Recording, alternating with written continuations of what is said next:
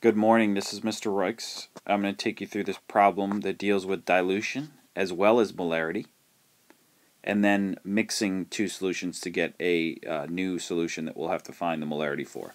So first off, we start off with a dilution, and it says we're adding 750 milliliters of water to a 300 milliliter 6 molar solution, and it's asking what the new molarity is. So the formula that we're going to use to solve for this dilution is the molarity of the first times the volume of the first is equal to the molarity of the second times the volume of the second. Now in this particular problem, you'll notice that the value 300 milliliters is and 6 molar is separated by of. That is a clue that these two values need to go together. So we could assign this our V1, we could assign this our M1. That means that the other value, if we look over here, will need to be added to the 750 will be needed to be added to the 300 milliliters.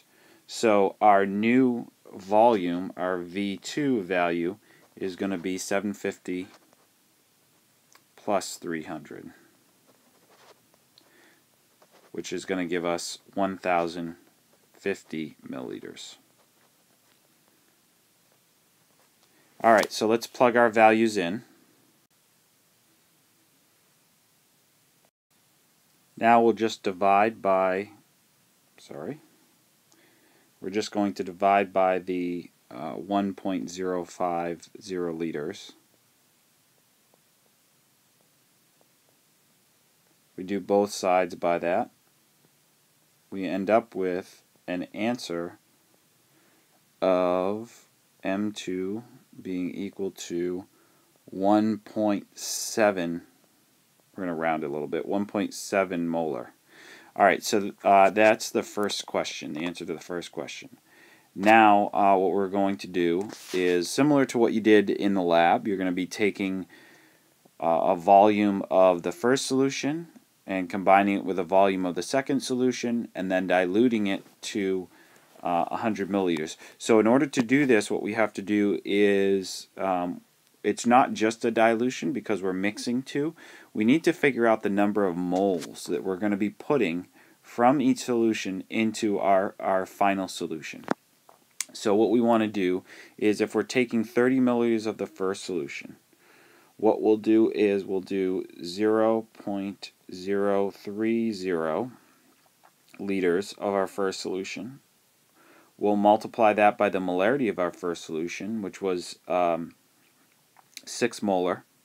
So we're going to do 6.0 moles per liter.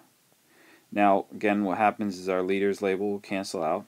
We get an answer of 1.8 moles. Or, I'm sorry, 0.18 moles. Alright, so now we have that. That's the first solution. Then it tells us we're taking 10 milliliters of the second solution. Well, the molarity of the second solution is just right here. So we're going to do 0.010 liters, volume in liters. And that is a 1.7 moles per liter. Again, our liter label will cancel.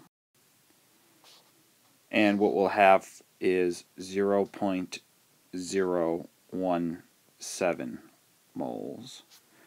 Alright, so that's a total number of moles that we're going to be putting into the final solution. So what we want to do is we want to add them together. So we have 0.197 moles that we'll be adding to our final solution. So to find the molarity of that final solution, we take 0.197 moles divided by our volume, and we diluted this once we added the 30 milliliters and the 10 milliliters.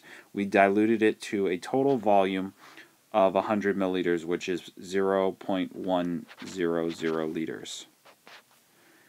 And now all we have to do is divide, and our final molarity is 1.97 molar.